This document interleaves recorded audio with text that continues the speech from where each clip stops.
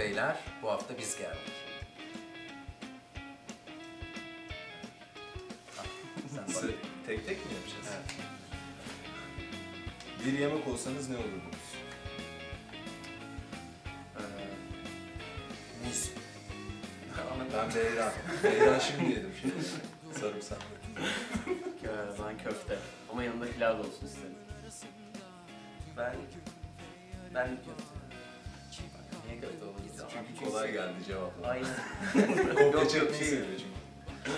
Hiç tadı bozsun diye. Nasıl bozulmuyor? Hayır abi, nerede yersen hep aynı tadı. Köfte evet. çok standart bir şey. Hala mesela dün şeye gittik o bara. Cem bir sipariş verdi. Aynı biradan istedik. Ulaşmadık. Öyle abi. O hiç yanlış programlar insan bu.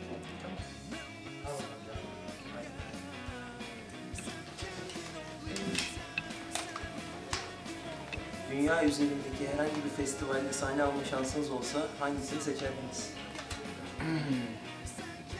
Festivaller. Rock and Ring. Ben Rock and Ring.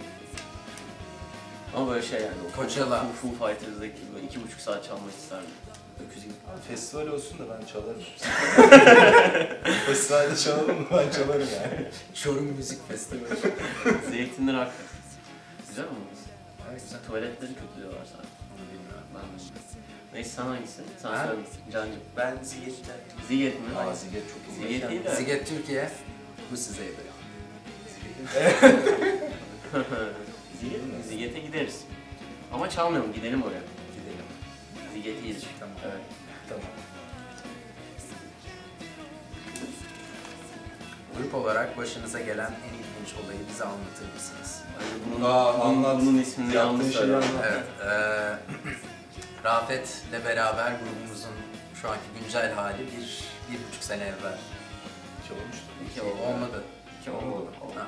Ben tarih olarak bilmiyorum da bayağıdır. Ağustos 2015.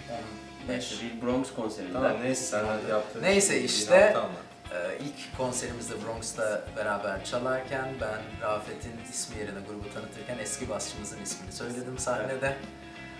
Sonra da bizimkiler şarkıyı durdurdular. Durdurmadık, devam ettik çalmaya da hani bir yerde anlarsın diye düşündük. Hani Sahnede belki de özür dilemedi sonra. bir içeride şekilde özür anlar diledi. toparlar diye ama yok. Ama fark sıfır. etmemiştim o Ve arada. sonra şarkıdan sonra hayır söylemedim abi, kesinlikle söyledim abi dedim. Ha. Ama söylemiştim. Öyle mi söyledin?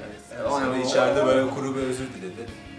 Oo çok ayıp. Kaç saat konuştum seninle ya.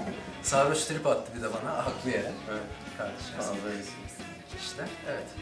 Öyle güzel, ilginç bir anımız var. Sen anladın mı? Sen. Ama güzel soru çıktı. Dur ya. Allah Allah. Birlikte Can Köymen'i kovsaydınız ne zaman kovardınız? Birlikte bir radyo programı sunacak olsanız programın adı ne olurdu?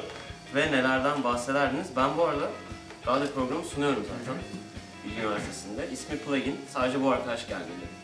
Çağırsaydın gelirdim. Çağırmadım. Gelmedi. Ama ne olurdu? Neydi? Can- Rock'n'roll grubu. Yok, canlı performans olurdu. Hani 3 can var ya grupta. Yok hayır. Rock'n'roll guruları olurdu ya. Güzeldi o. Güzel, ben beğendim onu. Güzel mi? Tamam, onunla gidelim. Ne yapardın? Ama neden bahsedelim? İçerik ne olurdu? İçerik... Sen içerik ne olurdu? Ama bilmiyorum ne olurdu. Ne olurdu? Onun bir şey söyleseniz ama Ya büyük ihtimalle böyle boş muhabbet edip Evet. sevdiğimiz şarkıları çalardık. böyle birbirimize sadece. soru sorup ben ağlardım. Aynen. Öyle Öyle takılırdık kendimizin yani. dinleyip kimsenin beğenmediği şarkıları çalalım. Evet, Zormuş mu? büyük ihtimalle de O zaman içki de içerdik bayağı. Evet. Küçük bir kaybedenler kulübü misali Evet. bir şey olur. Ama bu çocuk susmazdı büyük bir ihtimal radyoda yine. Her zaman olduğu gibi. Yes. Tamam Evet. yeter, ben lafımı koydum yeter.